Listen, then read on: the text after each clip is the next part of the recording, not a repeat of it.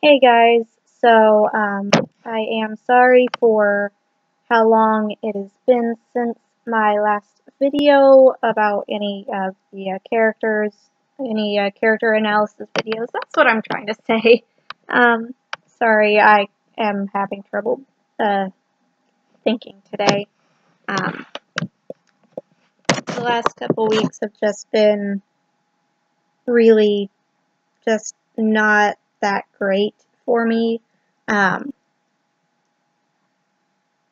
One thing that I am still being reminded of from my miscarriage back in October is that was very traumatizing to me, and it stays with you longer than you think it should, which is actually something that kind of will tie in just dealing with trauma in general.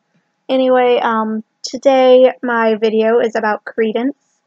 I had filmed on my Nikon a video, but it's just the thought of having to get the memory card out of the camera, put it in the laptop, bring up the editing program. It's just, that seems like too much work to me right now, so I am refilming on my laptop and procrastinating doing dishes. I was very sick last week. I thought I had the flu, but I tested negative, so just a wonderful upper respiratory tract infection on top of springtime allergies, which is fun. Anyway, I am tired. I'm very tired. Work has been crazy. Friends from Discord, you know this better than anyone else because of how little I've actually been on Discord lately. Sorry, I had to adjust my laptop. I had my legs crossed, and now I don't. So now I can see. Yay! I don't have very many notes on Credence. Just very, very short. He was kind of difficult to really get into his head to analyze him, but anyway, I guess I will try to get on with this rather than just keeping on putting it off. What is up with my eyebrow? Sorry, one of my eyebrows looks like really weird, and I'm slightly concerned. Okay, whatever. Anyway, my first point is that he is a truly tragic character, and this just comes from his backstory. I mean, he never felt loved when he was growing up. His mother, adopted mother, Mary Lou Barebone, beat him. And at some point he started to lash out thanks to the Obscurus. But I fear for Credence going forward into the next films. I don't think he's going to survive this whole series. I really don't. But yeah. Also, he wants to know his family history. He thinks that will help him learn who he is. But that's not necessarily true.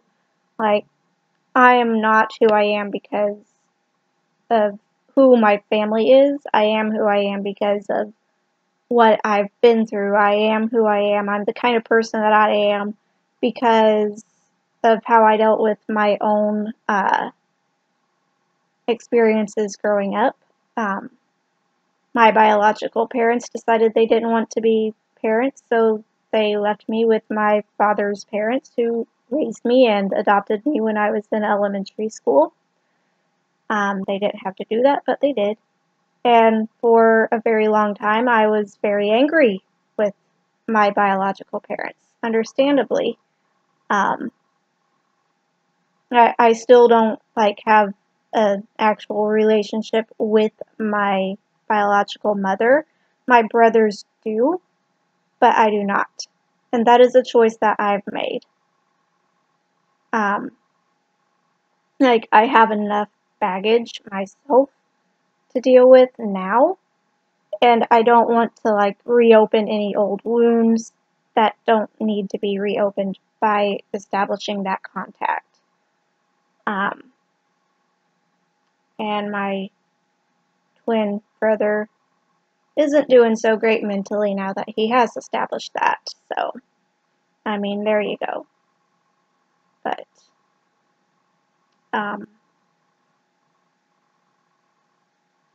let's see here. Also, how I've dealt with the colitis. A lot of people would have just, like, given up and been like, let me die, and honestly, yeah, I've had days like that too, but a few days later, I pick myself up, call my doctor, and get on with my life. You're allowed to fall apart for a little while, so long as you get back up and put yourself back together. But back to Credence.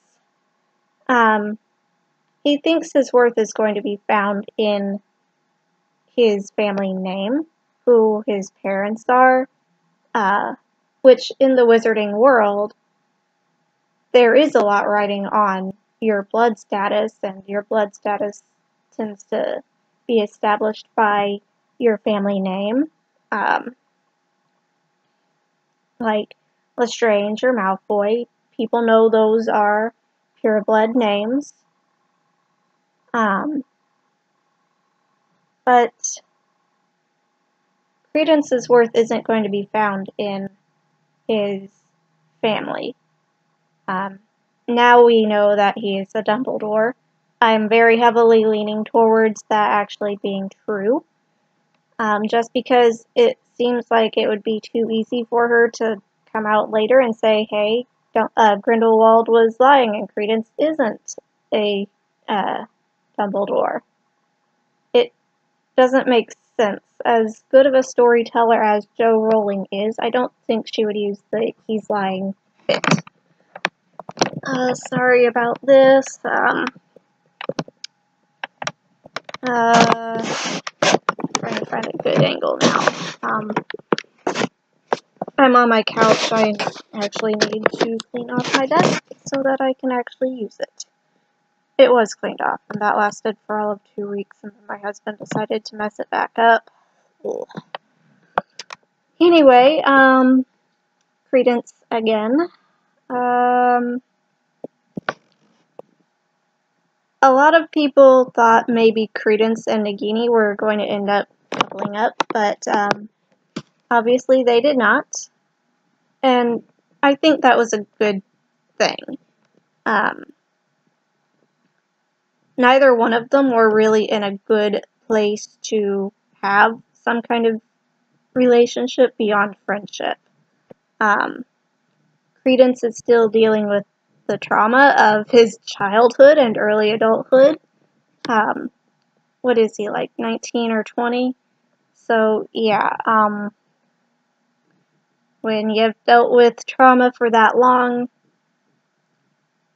you have to process it. And it's not easy to process.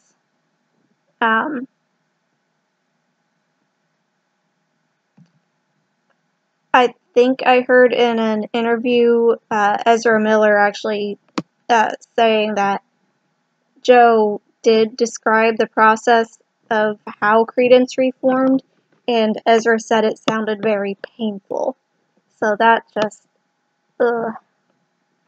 it makes me kind of think, well, dealing with trauma in general, something that traumatized you growing up, that would be painful. I mean, I think Credence was also depressed. For good reason. I mean, one thing about mental illnesses, I think, is that you don't tend to have just one. There tends to be like 2 or 3 that you have all at once.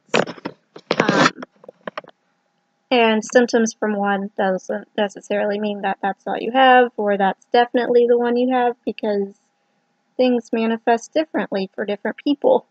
But it will be interesting to see where Credence's character goes. Is he going to eventually change sides?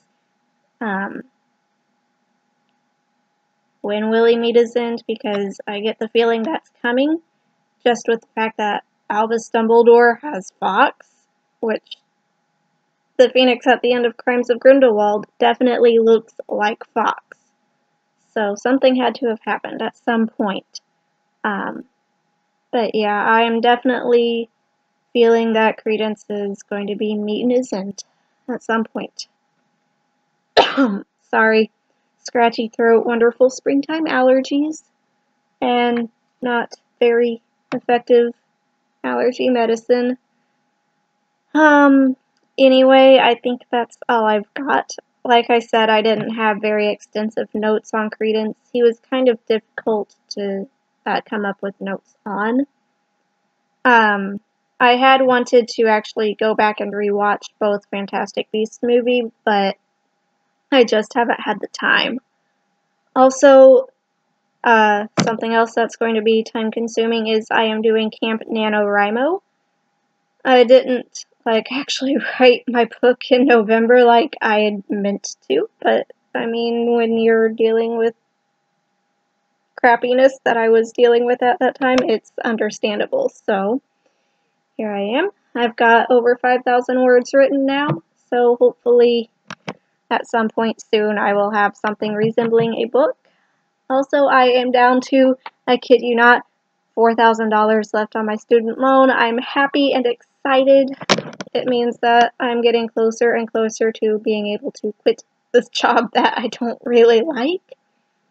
And no, I don't particularly like it. I don't see myself doing it for the long term. I did apply at my local library today. But they're not actually hiring, but they do take applications and resumes all the time, because you never know when somebody's going to end up leaving, whether they're fired or they quit.